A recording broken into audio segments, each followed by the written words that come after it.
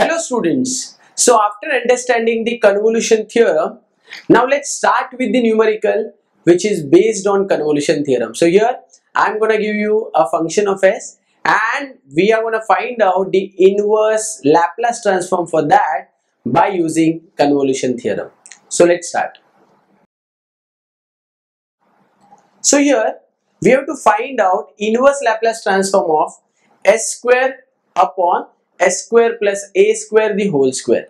Now guys, to find out the inverse Laplace transform of this function, let's assume that we have to use the convolution theorem. So let me tell you that the inverse Laplace transform of this method can be found out by other methods as well. But here, since we are taking this numerical for convolution theorem, I am gonna find out the answer of this given function by using convolution theorem only. Now guys, what is the convolution theorem? So we have seen in the previous video the theorem of convolution theorem. Now let's see how to solve this numerical. So I have prepared few steps for you all and we are going to follow those steps to find out the inverse Laplace transform of this given function by convolution theorem. So here on the screen there are steps. So step number 1 is consider given function as phi1 of s and phi2 of s. Now guys, let me tell you that step number 5 is the convolution theorem, which says that inverse Laplace transform of any two function of s which are multiplying each other is given by integration over 0 to t f1 of u f2 of t minus u du. Now guys, here whenever function is given, we have to identify phi1 of s and phi2 of s. So here in our case it is s square upon s square plus a square the whole square. So here I will say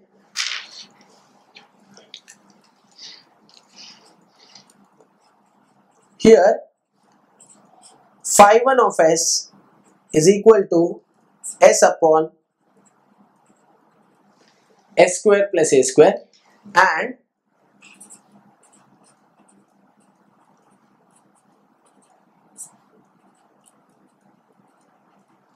phi2 of s is s upon s square plus a square.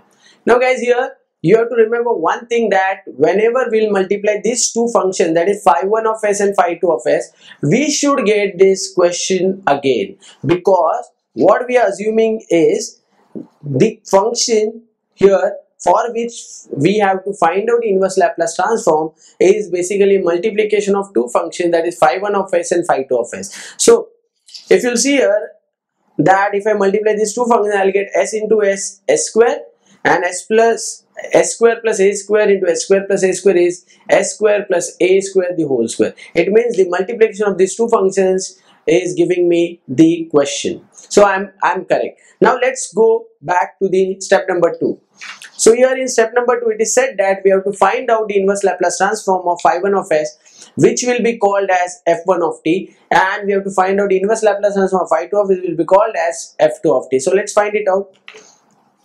So here I'll say therefore inverse Laplace transform of phi1 of s is equal to inverse Laplace transform of this function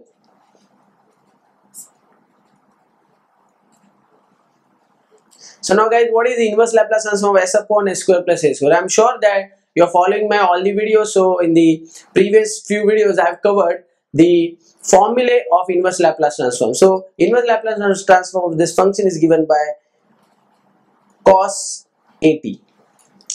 Now I can call this as f1 of t because that is given in these steps. Now let's find out inverse Laplace transform of second function. Now it's the exactly same function, so we'll get the same answer and call that value as f2 of t. So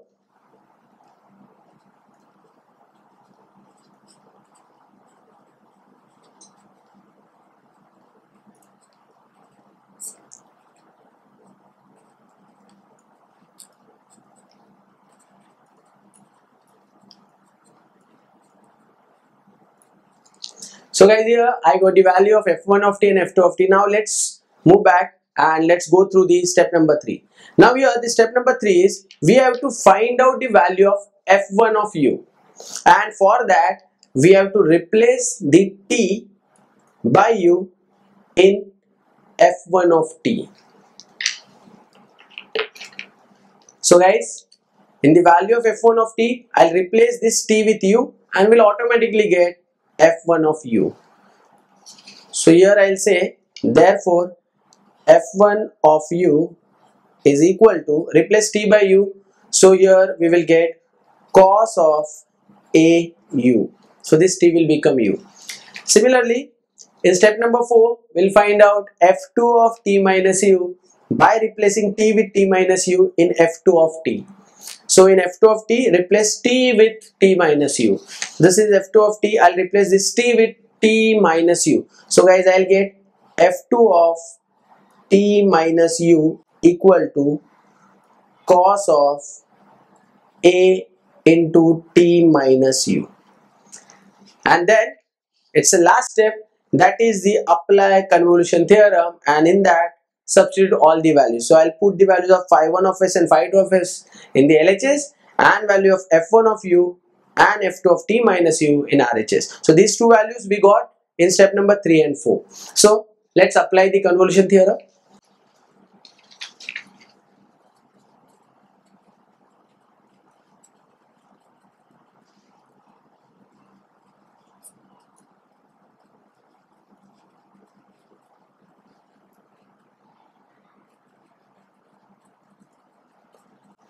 So here I have written the convolution theorem. I have substituted the value of phi1 of s into phi2 of s. Now let's put these two values. So f1 of u is cos au and f2 of t minus u is cos of a into t minus. So I can say this as cos of at minus au. So we'll get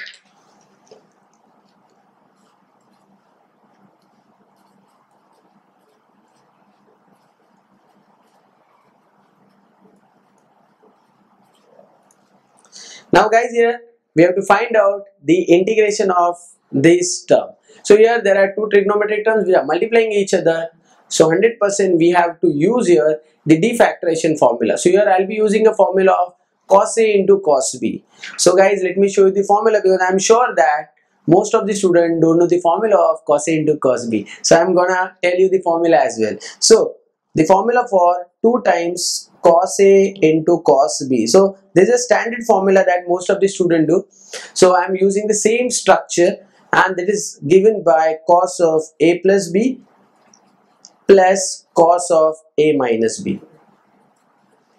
So guys, here in our integration, here the value of A is AU and the value of B is AT minus AU, but the 2 is missing. So what I can do is I can shift this 2 to the RHS, and this RHS is my answer, so that 2 will become 1 by 2. So in my answer I'm gonna get that half. So I'll get integration 0 to t, then half will be there.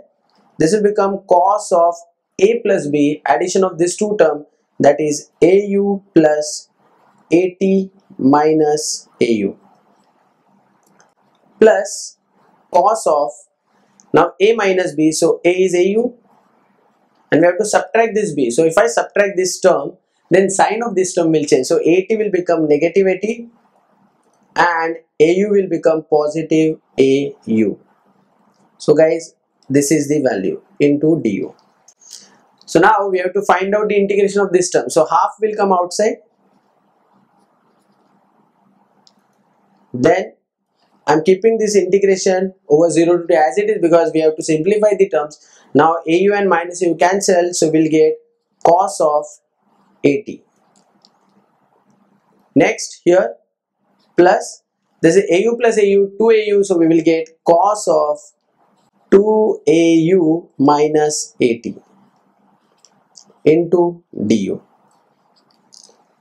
Now let's find out the integration of each term separately. So here I'll apply the linearity property. We'll find out integration of first term and then the second term. Guys, so what is the integration of cos of AT? Now don't tell me that it is sin AT, because guys, we are integrating with respect to u. So it means u is the variable of integration, and here in my function there is no u present. So it is a and t both are constant. So cos of AT will come outside and we'll get 1, and the integration of 1 with respect to u is u. So we'll get half in bracket cos of AT into u. Now integration of the second term cos of 2au minus 80 is sine of 2au minus 80. Here I will write down sine of 2au minus 80 upon the derivative of this term with respect to u. So derivative of 2au is 2a and the derivative of 80 is 0, and this is from 0 to t. Now let's put upper and lower limit and let's get the answer. So half as it is, if I take this t here, that will become t into cos of 80. So guys, here I am solving for the upper limit. Next here 80 will come here, that will become sine of 280 minus 80, that is sine 80. So plus sine of 80 upon 2a, middle sign minus. Now let's put lower limit as 0. So 0 into this cos of 80 will be 0, and here we will get 0. So that will become sine of minus 80, and guys, sine of minus 80 is minus sine of 80 upon 2a. Now this minus and minus will become plus, and we will get half into t cos of 80.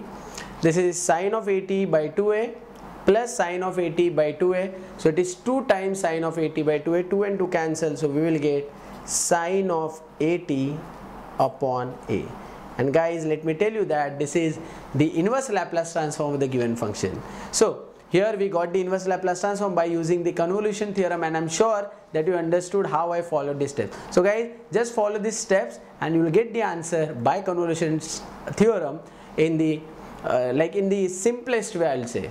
So thank you very much. Keep watching the videos to learn about engineering mathematics. Thank you very much.